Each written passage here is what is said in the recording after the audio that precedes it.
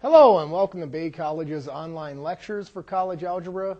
This is section 3.5 dealing with transformations. And these are things that we apply to our library functions, which we discussed in the previous section. Now, the example we're going to use for most of these different transformations is f of x equals x squared. This is our library function that we call the square function or the quadratic function.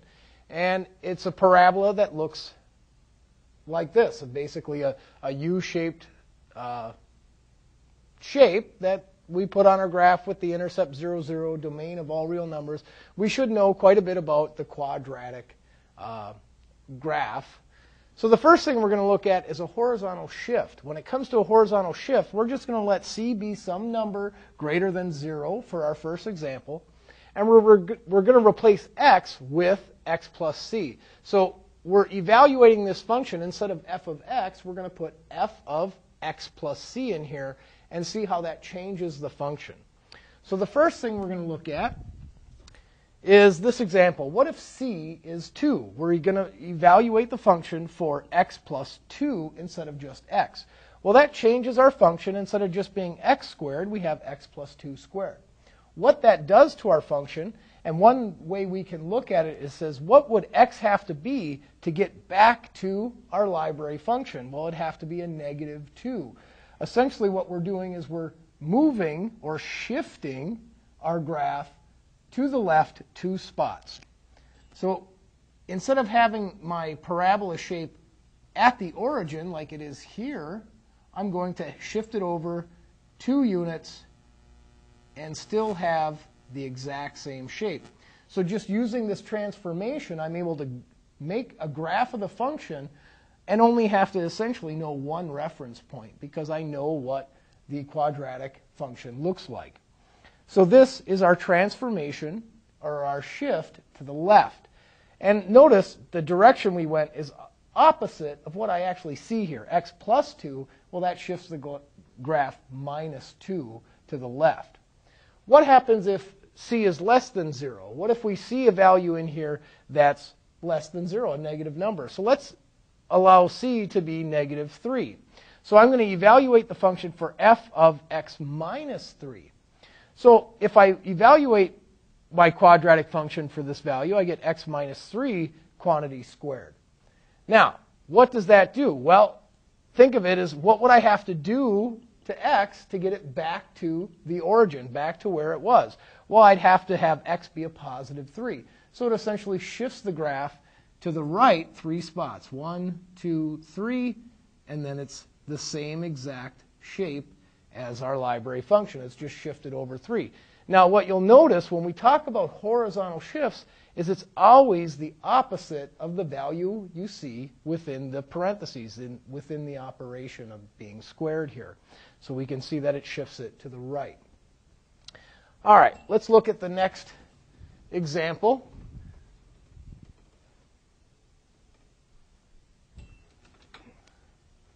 The next thing we're going to look at is compressing or stretching. And the first thing we're going to look at is relative to the x-axis. Let's replace x with c times x, a constant times the x value. If we look at something where c is greater than 0, we're going to actually do a stretch relative to the x-axis. So if we let c equals 2, I'm going to replace 2 times x into my function of a parabola to get 2x squared. Well, what that does is it says whatever this value of x is, I'm going to multiply it by 2, then square it. So my y value is going to grow by a factor of 2 squared faster. So what does that do? Well, instead of having our library function that's a nice smooth curve coming out to both sides for my parabola, it actually stretches it away from the x-axis. It pulls it away because the y value is growing that much faster. So we call this a stretch relative to the x-axis.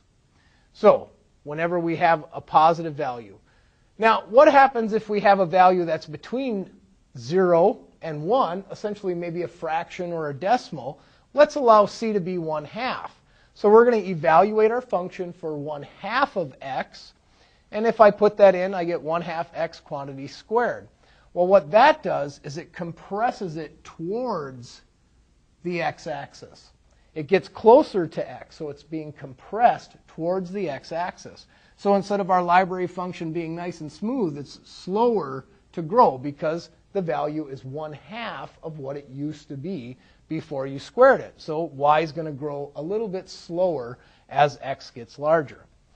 Now, in the notes, if you are following along in the notes that go with these lectures, there's another example, but I just want to kind of simplify it and show you that when we deal with horizontal, our x values, if this coefficient is a whole number, it stretches it from x, but at the same time, it compresses it towards y. Let's do a little bit of algebra here. Let's simplify this. 2x squared, well, that gives me the same thing as 4x squared, right? Square 2, square x, which we could say is the same as 4 times f of x.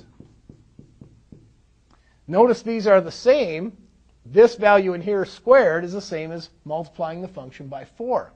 Well, in a compression, a vertical compression, if c is greater than 0, we're essentially multiplying the function by some value. Well, let c equal 4, and we notice 4 times the function equals 4x squared. Its graph is this graph right here. It's identical. So one thing we can keep in mind if we have to do a compression or a stretch, and we're told relative to the x-axis horizontal or relative to the y-axis vertical, they're actually the same thing. A stretch in the horizontal is a compression in y, because if it's stretching away from x, it means it's getting closer to y. Compressing towards y is a stretch from x. All right, let's look at this example. We already did this one. If we're looking at a stretching relative to being vertical, our y-axis, if 0 is less than c is less than 1, just as we had here, let c equal 1/4.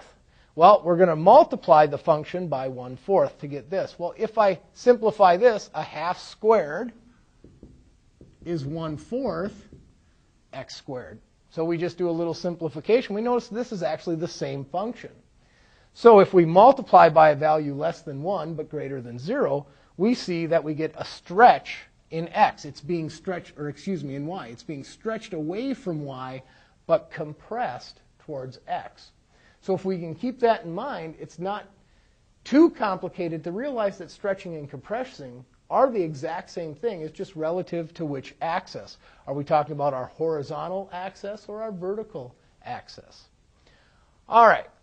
Next example that we're going to look at of translations is a reflection.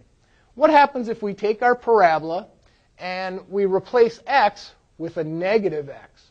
Now, if you recall, when we talked about looking for symmetry, we're going to see this is exactly what we did to test for symmetry. We replaced x with a negative x. Well, since we're using our quadratic function, if I replace f of negative x and I simplify it, I get the same function I started with. That means it's symmetric with y. And if we go ahead and look at this function, this is our parabola, f of x equals x squared. What's on this side is a mirror image to what's on this side because of the symmetry in y. So if I replace x with negative x, I'm essentially reflecting across the y-axis. So whenever I put a negative within this squared value, I'm reflecting it across y. Now that doesn't actually change our library function, does it? Because of it's already symmetrical, excuse me. So we can see that if I flip this across the y-axis, I have the same graph I started with.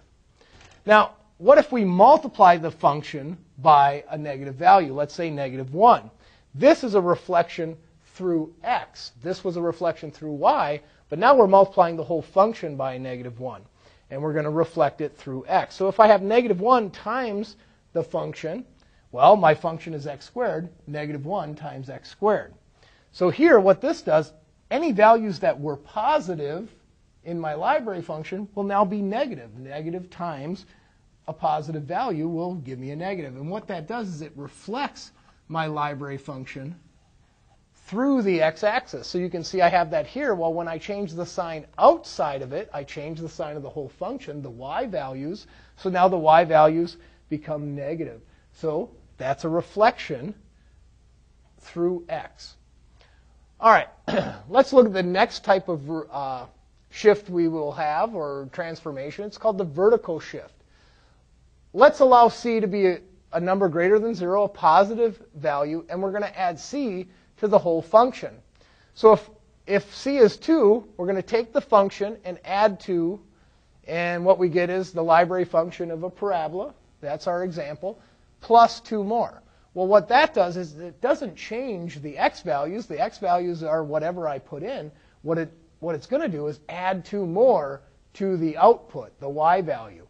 So it's going to take my parabola and shift it vertically, hence the name vertical shift, up 2. So we can see my parabola was just shifted from the origin up 2. Now, what if c is less than 0? What if it's a negative number? Let c equal negative 4. F of x minus 4, our function minus 4, is x squared minus 4. Well, what that does is it shifts the function, x squared, down 4 units. And we still have the shape of a parabola. So let's just review for a moment. We have our horizontal shifts, and that's when they're within the parentheses. It shifts it the opposite direction of what we see, how it moves it from 0 either to the left or to the right. When it comes to vertical shifts, it is what you see here, positive or negative. It shifts the whole graph up or down when it's outside of this function. And then we saw reflections. If the reflections deal directly to x, it's a reflection through y. If it changes the sign of the function, it's a reflection through x. All right, so let's see. There is an order of operations that we should apply when dealing with transformations. And the order for transformations is generally do your horizontal shifts first. Then do any stretching or compressing. And like I said, they're essentially the same thing. A stretch in x is a compression in y, and vice versa. Then do any reflections that you see. Where are those negatives within the function? And then do your vertical shifts. This should be done last. You're shifting either up or down. It's vertical. So let's look at an example here. Our example is apply transformations to f of x equals the square root of x. Now we're dealing with a different library function, our square root function, which we should know looks just like this from the origin. It's increasing from 0 to infinity. And we just have that one little piece of the square root function because negative values aren't within its domain. So the first thing we're going to do is shift it to the right 3.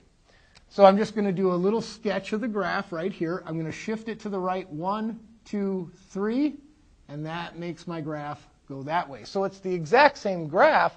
It's just shifted to the right 3, and that's the direction I went. If I seen the function, it would look like that, the opposite, the square root of x plus 3, that shifts it, or excuse me, minus 3. What value would I need for x to get back to 0? It would have to be a positive 3, 3 to the right.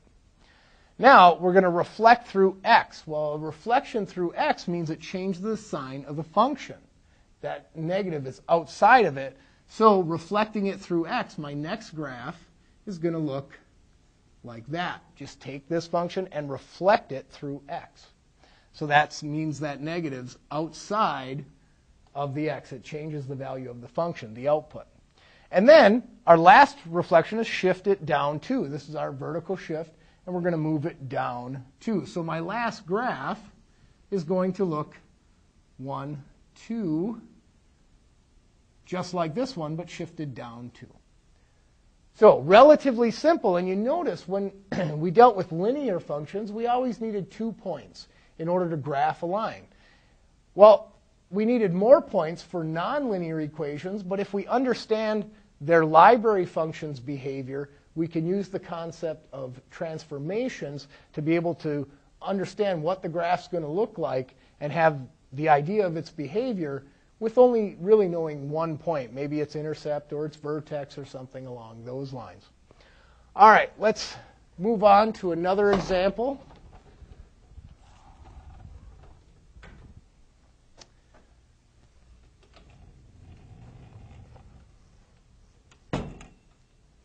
All right, let's say we're given this function right here, y equals the square root of 1 minus x plus 2.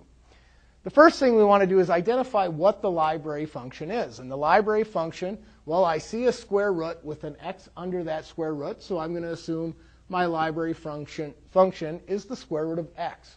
Now, I'm going to graph that because I know the square root of x looks like this. This is its library function. Now I'm going to apply the transformations. Well, the first thing I'm going to do is apply a horizontal shift. Well, what would x have to be to get this back to 0? Well, x would have to be a positive 1. So I'm going 1 to the right. So I'm going to move it 1 to the right. So there we have our graph of the next transformation, our horizontal transformation. Now, I notice there's a negative in front of that x. That affects x directly. It doesn't necessarily change the sign out here. Obviously, we can't change the sign out here because it's a square root. So what we have to do here is realize that this is a reflection through y. So my next graph is going to be a reflection through y. What I see over here is reflected to the other side of y. So instead of being at positive 1, I'm going to reflect to negative 1. And instead of opening to the right, it's going to open to the left. A mirror image through y. Then I have my vertical shift. It says move it up 2. So my last graph of this function right here is going to be shifted up to 1, 2, and then the value goes this way. So I went from this graph to my horizontal shift to my reflection to my final graph with the vertical shift. So this is a sketch of this function right here. And the only point I really had to know was where my reference point is, the origin. I shifted it 1 to the right, kept the same shape. Then I reflected it through y, kept the same shape. And then I shifted it up 2, same shape. Nothing really changed there. So here's your quiz. Now, if we look at this, we notice what kind of transformations we have here.